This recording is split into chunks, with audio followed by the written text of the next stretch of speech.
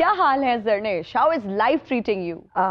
Thank you for asking. I'm fine. अल्लाह का शुक्र है और can't complain. अल्हम्दुलिल्लाह, great. चले माशाल्लाह। अगर मैं पूछूं कि एक्टिंग ज्यादा दिल के करीब है या फिर मॉडलिंग, तो जवाब क्या होगा? मॉडलिंग कभी आज सच की ही नहीं और I don't even like to be recognized as one. I mean like क्योंकि मैंने स्टार्ट ही एक्टिंग से किया था। जी। That is something I enjoy. वो मैं साइड पे करती हूँ, but वो मेरा main focus is acting. Acting. And if you want to call me anything else now, तो that would be a singer because that's what I'm doing. That's what I'm more involved in. तो कुछ गुनगुना के सुनाएं नहीं please. Please, ये मेरा बिल्कुल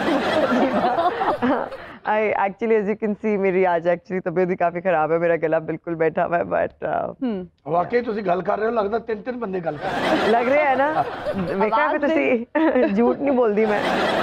वैसे आप इस गले के साथ गाएं, गाना मैडम का गाएंगी, आवाज में मसूद राणा साहब से निकलेगी। इसीलिए नहीं गा रही। तो एक्टिंग आपके दिल के ज्यादा करीब है और आप सिंगिंग को ज्यादा टाइम दे रही हैं आजकल। हाँ जी, ओके, एट द मोमेंट।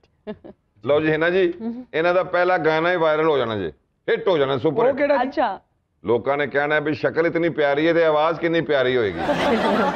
इन्हें तारीफ नहीं कीती, इन्हें हल्की जी ट्राई कीती है। हल्की नहीं, मैं पूरी ट्राई कीती है। हुण बेइज्जती भी पूरे तरीके ना कराउणी अपनी। और भाईजान ट्राई करने का कोई फायदा नहीं है, वो शादीशुदा है। जिवें सिर बनने लगदा शादीशुदा। हाँ, देखा है ना फिर। हाउस वाइफ है भाई, इट्स पार्ट ऑफ रिटायर, क्या बात कर रहे हैं। चलो उधर असी ट्राई करिए ना करिए, तो भाई किस चक्कर च किया सानू, असी तेरा फर्नीचर बनाने ही मर जाइए।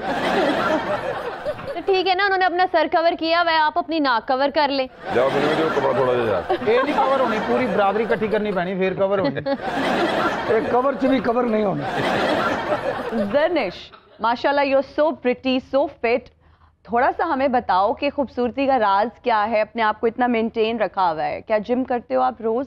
मेरा बड़ा दिल करता है कि जैसे एक्ट्रेसेस की जिंदगी होती है ना कि स्किन का ख्याल, बालों का ख्याल, मॉर्निंग रिचुअल्स, नाइट रिचुअल्स, मेरे भी कोई होते काश, मैं भी रोजाना जिम जाया करती, लेकिन मैं बिल्कुल इतनी फैंसी इंसान नहीं हूँ, इंतहाई बेसिक सी इंसान हूँ। कभी जब मुझे लग रहा होता है कि मैं मोटी ज्यादा हो रही हूँ तो बस खाना थोड़ा कम, छोड़ती मैं कुछ नहीं हूँ। अच्छा। खाना तो मैंने सब कुछ है। अच्छा, पराठे वगैरह खाती है? Every day. If I don't have a paratha, I will be in a bad mood the whole day. तो मुझे खाना है, लेकिन you know trick है इसका। बहुत सारे लोग इसको अंडर एस्टिमेट करते हैं। मुझे लगता है आप खाना कुछ ना छोड़ें, क्योंकि मुझे मेरे हिसाब में ना जिंदगी में सबसे बड़ी एंटरटेनमेंट खाना है। एग्जैक्ट। तो आई ईट एवरीथिंग, लेकिन क्या करें, आपके मॉडरेटली खाएं और पोर्शंस बहुत छोटे कर दें। तो let's say even if I am craving for a pizza, तो मैं एक स्लाइस पूरा खाना जरूरी नहीं है, मैं आधा खा के ढेर सारा पानी पी लेती हूँ, तो शौक भी पूरा हो जाता है और क्रेविंग्स भी खत्म हो जाती है। क्रेविंग भी खत्म हो जाती है आपकी। तो आई eat everything that I want very moderately. और वाहिद जो अगर मैं कभी मुझे लग रहा हो कि अच्छा बात हाथ से निकल रही है, तो फिर मैं वॉक शुरू कर देती हूँ। That's all I do. आप आधा पिज्जा खाती हैं तो बाकी आधा इसको दे के इसने कभी नहीं खाया बेचारे। आप तो थोड़ा सा पिज्जा खाती हैं ना, तो ज्यादा पानी पीती हैं। ये सारा पिज्जा खा के थोड़ा सा पानी पीता है। शाहिद खान भी ना लार्ज पिज्जा खा के कहता है हले मैं कार जाके रोटी भी खानी है। मुझे ये बात बिल्कुल मायूब नहीं लगी, क्योंकि कुछ लोगों का ना माइंडसेट बड़ा पक्का होता है। जैसे मेरी मामा है ना, अगर कभी भी घर पे कोई इस तरह का खाना बना है ना, तो उस दिन तो वो कंसिडर करती थी कि ये तो मैंने कुछ खाया ही नहीं, जब तक कि वो रोटी प्रॉपर। और मेरा भी यही हिसाब है। मुझे आई लव देसी फूड। मैं मैक्सिमम एक दिन छोड़ के, एक दिन के बाद अगर मुझे देसी खाना ना मिले, आई कैन नॉट सर्वाइव। तो मुझे ना अंदर से दिमागी तौर पे लगता है कि हले तो मैं कुछ खाते ही नहीं। निर्मल है ना जी मैडम, एक पराठा बनाती है ते हफ्ते च खांदी है। नंगदे उत्ते जिहड़ा फुलिया जिहा हुंदा ओह टुक लिया, जाने बुरकी ला लई, कदी जाने अद्धा ला लिया, हफ्ते च एक पराठा मकांदी है। लेकिन तुसी देसी खाना पसंद करते हो? बहुत ज्यादा। करेले गोश्त कैसे ने? ओहो हो। इन्होंने भला करेले गोश्त का क्यों पूछा है? क्यों? इनकी कौमी डिश है ना। कौमी करेले दा सी बहनोई जिन्ना तुम ਇਹਨਾਂ ਦੇ ਘਰ ਤੇ ਜਦੋਂ ਕੀਮਾ ਕਰੇਲੇ ਪਕਣ ਤੇ ਇੰਨਾ ਇਤਮਾਮ ਕਰਦੇ ਨੇ, ਪਹਿਲੇ ਸਾਰਾ ਟੱਬਰ ਆਲੇ ਦੁਆਲੇ ਡਾਂਸ ਕਰਦਾ। ਡਾਂਸ ਕਰਨ ਤੋਂ ਬਾਅਦ ਜਿਹੜਾ ਸਭ ਤੋਂ ਵੱਡਾ ਹੁੰਦਾ ਪਹਿਲੀ ਬੁਰਕੀ ਉਹ ਲਾ ਕੇ ਫੇਰ ਸ਼ੁਰੂ ਕਰਦਾ, ਖਾਓ ਬਈ। ਅਸੀਂ ਤਾਂ ਖੁਸ਼ਕਿਸਮਤ ਲੋਕ ਆ, ਕੀਮਾ ਕਰੇਲੇ, ਗੋਭੀ ਗੋਸ਼ਤ, ਫਲਾਣੀਆਂ डिशां। बुखारी साहब तो बिस्किट ही खाते होंगे जाके प्राइम मिनिस्टर। बुखारी साहब ऐसे खाने का जिक्र हो रहा है तो क्या खाबे शाबे खाते हैं शौक से? नहीं, मैं सुबह नाश्ता करता हूँ और रात को खाना खाता हूँ। तो क्या खाते हैं? मैं शौक से? सब कुछ, एवरीथिंग। हर तो क्या चीज़। क्लीन, वो जो आजकल चला हुआ है क्लीन ईटिंग, क्या वो क्लीन ईटिंग करते हैं? सब कुछ खाता हूँ, लेकिन वही बात है कि आप जितना मॉडरेटली खाएंगे, इस्लाम भी आपको ये कहता है एक नवाला, जब आपका पेट भरने से एक नवाला पहले, मतलब बताया जाता है कि मॉडरेटली खाओ तो ना वजन बढ़ता है, चबाओ सही तरीके से हर नवाले को, बिल्कुल, तो बंदा कम खाता है। And these things they have a difference, they make a difference. True that, बिल्कुल। खाना एक्चुअली कहा जाता है कि आपको पेट भरने के लिए नहीं खाना चाहिए, इत्मीनान के लिए खाना चाहिए। जहाँ आपकी तसल्ली हो जाए वहाँ रुक जाएं। जब आप बहुत ज़्यादा पेट भर लेते हैं, दैट्स व्हेन वही फिर वो आपका स्टबन फैट होता है, जो कि it's very hard to melt. इनका तो पेट भर जाता है लेकिन इनकी तसल्ली फिर भी नहीं होती। अभी भी शाहिद खान की जेब चेक करें, इसमें पराठा होगा। मैं थल्ले बहाया तद गल करन डई। और मेरा पराठा किथे गया?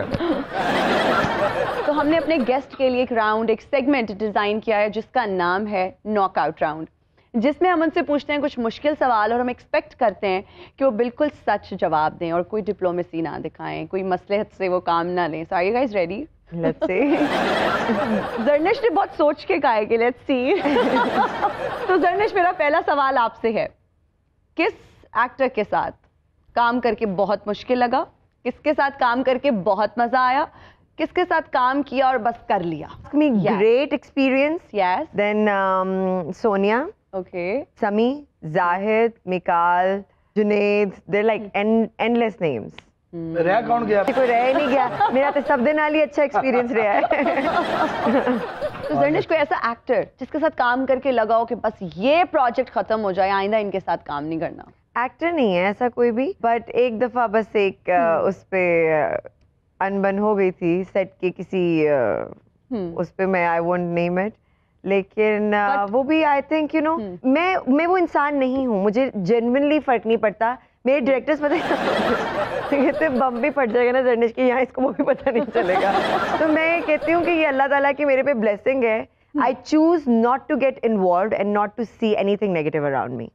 That's very great of you. अगर आप वो नेगेटिव वाइब को, कहते हैं ना वाइब्स आपको अट्रैक्ट, और इसमें एक सेल्फिश एलिमेंट है, क्योंकि मैं नेगेटिव वाइब देखूंगी तो मेरा मूड भी खराब होगा, I will also feel bad, मैं भी सारा दिन एक अजीब मिजरेबल मूड में रहूंगी, तो वो मैं नहीं चाहती, इसलिए I choose to avoid it and ignore it completely. है भी तो कोई बात नहीं, जिसका सड़ा हुआ है मूड थोड़ी देर बाद खुद ही सेट हो जाएगा, नहीं होता बाहर में जाए। इतनी हंसमुख हैं आप, इतना खुश रहती हैं। ए देखो सड़े मुंह लेके आंदे ने। ਇਹਦੇ ਮੂੰਹ ਤੇ ਚੰਨ ਨਜ਼ਰ ਆਉਂਦੇ ਆ, ਗੌਰ ਕਰੋ ਜ਼ਰਾ। ਉਹਦੀ ਵਜ੍ਹਾ ਮੈਡਮ ਪੁੱਛੋ, ਸਾਡੇ ਨਾਲ ਇਹ ਬੈਠੀ ਹੁੰਦੀ ਨਾ, ਇਸ ਲਈ ਅਸੀਂ ਅੱਜ ਬੈਠੇ।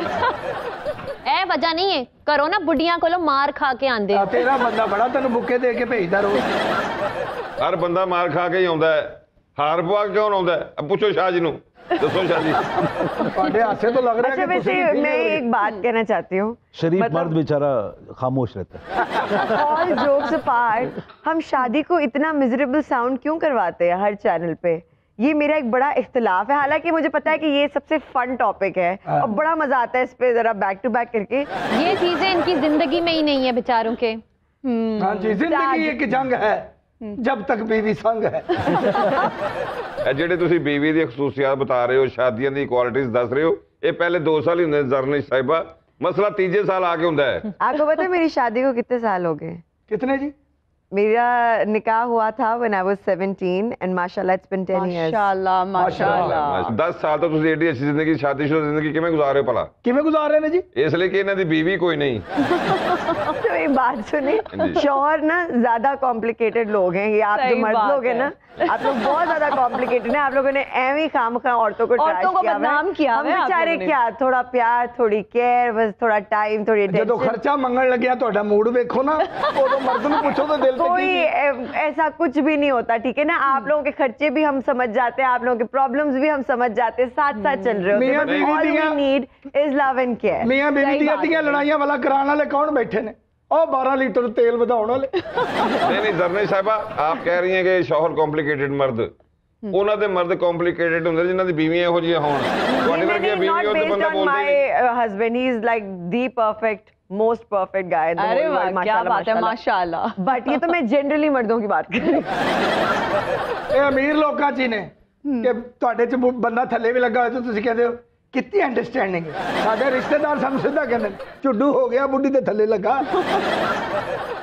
नीचे लगना क्या है? ले प्यार है एक दूसरे के लिए, कॉम्प्रोमाइजेस हैं।